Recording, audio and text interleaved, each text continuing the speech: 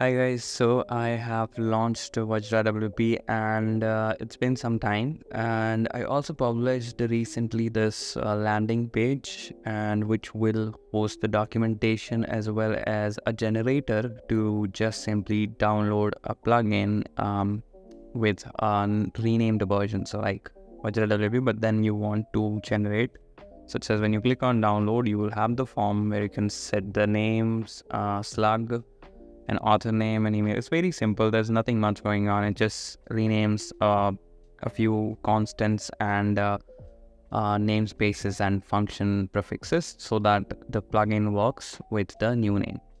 Right. So the email is optional and the author name is optional. Even the slug is optional. And the email is not used in the plugin, but for just capturing leads so that I can contact you guys later with maybe an email regarding plugin updates, etc., or anything that is security related, if there is something that comes in the future. All right, so there's that. Let's test something. Let's just call some WP, let's just call it that, and then we'll just hit generate. And if you were to wait a second, you can see it just downloaded it, somewp.zip. Now the process for installing it you can find in the documentation. When you click on documentation, the getting started page is well documented. So the first things first that you will need to make sure is the requirements that are met, whatever app you are using or the local development setup you have, just make sure these are there.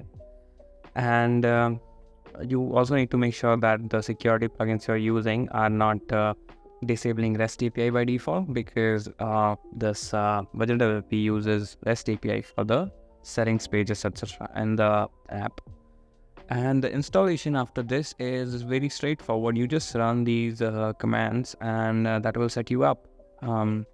So installation is just as easy as this. And once after building, running this, basically, you can simply hit the install plugin and that should work.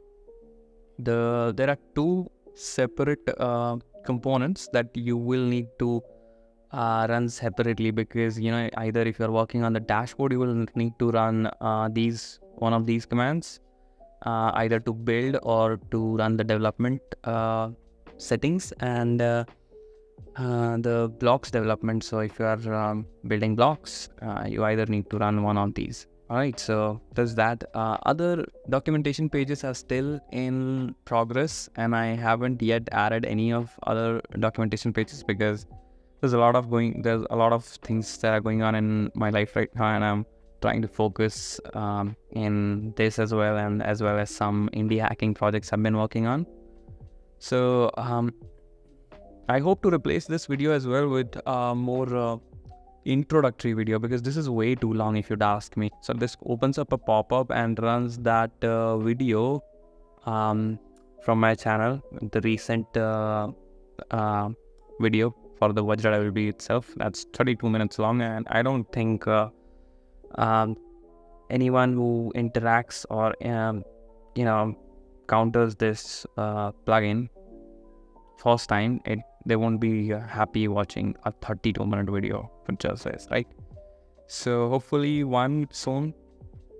And currently the version number is v0.3.0 beta, and this counter is live, so I really like this one. It just updates live, whether if someone else is downloading on anywhere else, it will update real time. So this is pretty cool.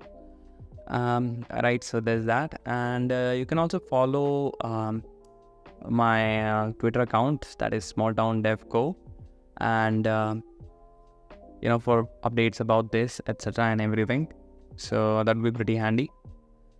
And please do subscribe, because that really helps me in reaching a lot more users like you, and giving them this awesome tool that I am building. And that also makes me feel better that it is being used via a few people at least.